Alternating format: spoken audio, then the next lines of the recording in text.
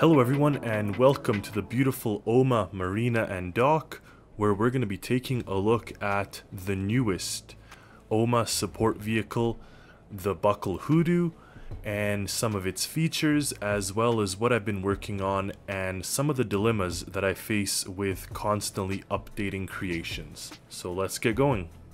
First things first, I want to mention that I spent all evening working on and updating my Buckel lineup of trucks and vehicles. Pretty much it's a dilemma that I constantly face, and it is at what point do I just let creations get kind of outdated and lost in time. If I go to my workshop and just scroll through the latest updates that I had, you can see that I've been diligently working on updating my Buckel lineup. Obviously, I've also been updating some other things with the help of Sheppy and some other awesome people on my Discord server. We have updated versions of the Alta rig and things like that. Now, this all started when I updated the rib, and when I updated the rib, I was very happy, but at the same time, I was like, well, now I may as well go and revisit some of my other creations. And if I just search up Buckel here, you could see that I have a ton of various vehicles in various states of release, and ones that I've released and have tried updating. A good example is the Buckel Prairie. If we go here and take a look at the ECU, it's 7.1, and the transmission back here somewhere should be probably, yeah, V9, and we also have the trailer controls V2. So I have actually gone ahead and started updating every truck that I have in the Buckel lineup to have either 7.7 or 7.9 of the ECU. It also has the latest and greatest V5 trailer controls and the V10 gearbox. So the gearbox, what this does, the gearbox update is that when you put the car off or turn the car off, if it was in drive, it will automatically shift into park, so you don't have to turn it on and it's in drive. This is a realistic feature in real life. If you turn the car off while it's in drive, you can't pull the key out, so it just doesn't let you.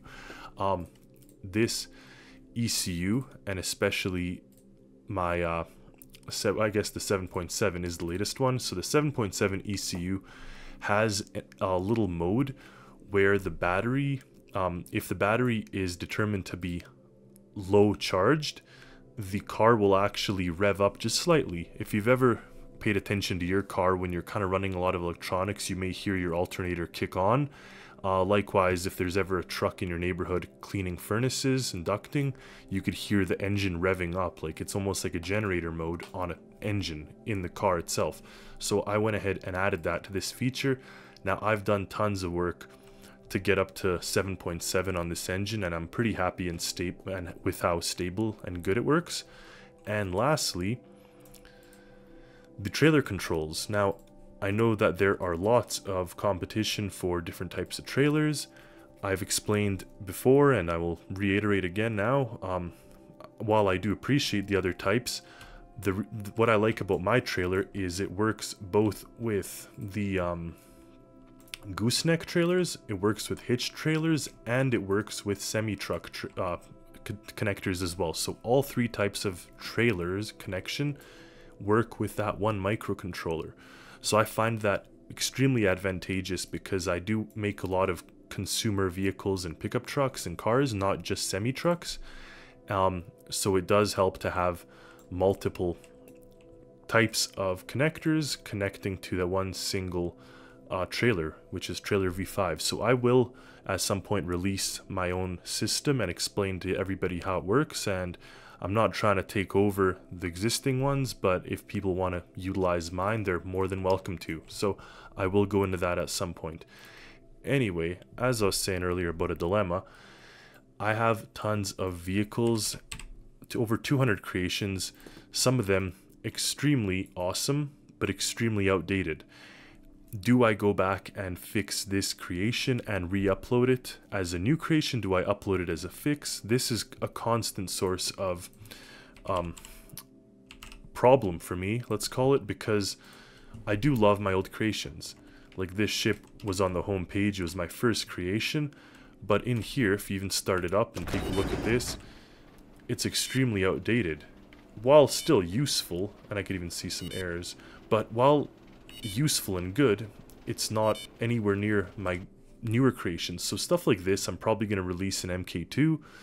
Stuff like the old GTCs, unfortunately, either I leave them be for the time being and just kind of keep working on my buckle lineup. I've not quite decided how I'm going to tackle this, if at all. I may just leave them as they are, and, you know, they're functional and good enough. But if you want my more recent lineup of properly working vehicles, you have the buckles. So I've been releasing these since 2022. Of course, those ones looked quite different, both interior and exterior. So since then, I've ramped up my style, and a lot of these have become sort of outdated. Now, not all of them even made it into the workshop, but for the ones that did, either what I'll do is fix them up and re-release them, like in the case of this OMUA support vehicle, but I probably will most likely either scrap this one, put it in as a hidden folder or hidden file, and then just make a new version. Like this is the old, like the call it 2004 edition that has a different front end, whereas my newer versions, very subtle differences, of course not everyone may notice, but my newer versions have a different grille, a different front fascia, and are definitely much better to drive and operate. So I'm gonna work through editing and fixing some of this. It is a bit of a thankless job, especially because each of the vehicles that I release or re-release, I place inside my buckle showroom here. So all my buckles will end up with a nice profile picture, so you could see that I just released the new picture of the buckle Stampede here. I do think that looks a lot more flashy. Of course, I do like these, but this type of thing takes a long time to make, where it looks kind of like an advertisement. But I will continue to do that, of course. I just like the style, and I went ahead and did this for a couple of my older creations, where I just redid the photo. But of course, you could see it's 2022. The original posting date was November 2022. So stuff like this, I know that is even the original version, albeit it was manual, but I transitioned all of them to automatic, and then throughout the years slowly updating them so they are functional and good. So I'd say the whole buckle lineup, with the exception of some of my very, very early releases, such as the Fragi, this one here is different and outdated, but this one is from January 2022. So this is almost a year before I released the rest of the lineup, let's say. So anyways, it's a little thankless in a sense that not everyone's going to know they're released. So if you see them pop up in your workshop here near the top, make sure to check them out, see what they're all about, what type of things have been changed. Comment if you want, let me know what you think, because it's a lot of effort to keep 200 plus creations updated, honestly, and I don't want to just release them and stop updating them, but the more that I release, the harder it becomes. So maybe I'll need a team of people eventually that can help me, but until then, it's all myself. So instead of making cool new ships that I have planned for y'all, I'm instead making changes and updates so I can have my previous creations running as smooth as possible. All of which leads to this creation, the new Buckel Hoodoo that I've been working on. Now this truck has actually gone through several iterations, this being the latest one. This is also the color scheme that's going to stay for the new creations that OMUA has. I did want something a little flashier than before. Inside, it's the standard assortment that you find inside a Buckel Hoodoo. So nothing too crazy here. You have the cloth seats, no sunroofs. I will add a button for OMA facilities, just like we have the Alta facilities, because I do plan on making some OMA facilities that have little gates. But what you will find that this truck has that the other versions of the Buckel Hoodoo do not have, first of all, are hazard lights. So you have the hazard lights flash, and there's a little roof beacon. Now, it's not a construction vehicle, but it is a vehicle that, you know, can be doing sort of work and towing things, so you have to have it to be visible for all. Also, in addition to that, we have a front spotlight and we have a rear spotlight. Now, the idea behind that is if you are towing, for example, or pulling a boat out that has some issues, you can then have your spotlights on. And this truck actually has 2 winches that I put. There's one kind of on the front bumper guard here, and you have one in the back. Now, if you open up the back tailgate, first of all, you'll find that there is both diving and scuba equipment. So if you have to go and repair something, I will add an underwater welding torch if you have to repair some things underwater, like a boat. But up here you have cables and hoses and ropes. This fluid pump, you can actually turn this on and it'll charge up the equipment. There is a dual pipe here that attaches to both of these, but for some reason it only fills up whatever's in this slot. I'm not sure if that's a glitch or it's because it's closest to the pump, but regardless, it is good to be able to fill up your equipment. Now, over here is the small winch that we can actually swim out and attach to a boat that needs towing. And if you pull this up, you'll see that the boat is now coming in. You could even hear the winch working. So if there's a boat that's kind of stalled out or otherwise problematic, you can use this to bring it a little closer to shore. So that is what's nice about this truck. Now, it doesn't have the dually, or it doesn't have the gooseneck trailer configuration, but even still, I will be releasing a version of the trailer that does not require the gooseneck configuration. This is just a simple hitch style trailer that you can attach, and then once it's attached, you can go and drop the leg.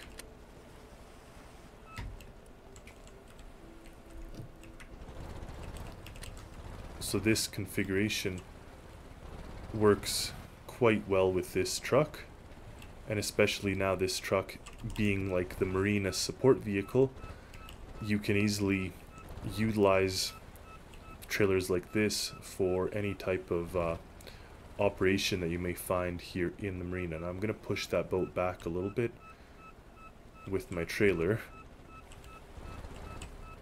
Alright, now we get the trailer in orientation where you can actually pick up the boat. The trailer comes equipped with a rope, so you could attach that right in here and then use this to bring your boat up onto your trailer. So it's a nice system for those vehicles that don't have the gooseneck style connectors. There you go. And then of course you can put the rope back where it belongs, and there you have it. So nice use of the truck. Also, another thing, people always say if you hold, like, they like creations where you hold S, it turns into reverse. I like S always being the brake, because of course in real life, you hold the brake pedal, it doesn't start reversing. Reverse is only a gear. So I'm holding brake while I put it into drive, and I could actually give RPM and go up without it falling back too much. Now we go over those bumps, the trailer clears it quite nicely, and there you have it. So we were able to bring up this rib with our new marina support truck. This will be released shortly here, if not already by the time of this video, and hopefully everybody can utilize it and enjoy it alongside the marina. So what I do want to say is that all the votes came in, whether it was the OMA Marina or the Alta Gate facility, and the OMA 1. So this is going to be released first. So stay tuned for this creation. Stay tuned for other creations, as well as content, contests, and all kinds of fun stuff. As always, thank you for watching, and happy Stormworksing.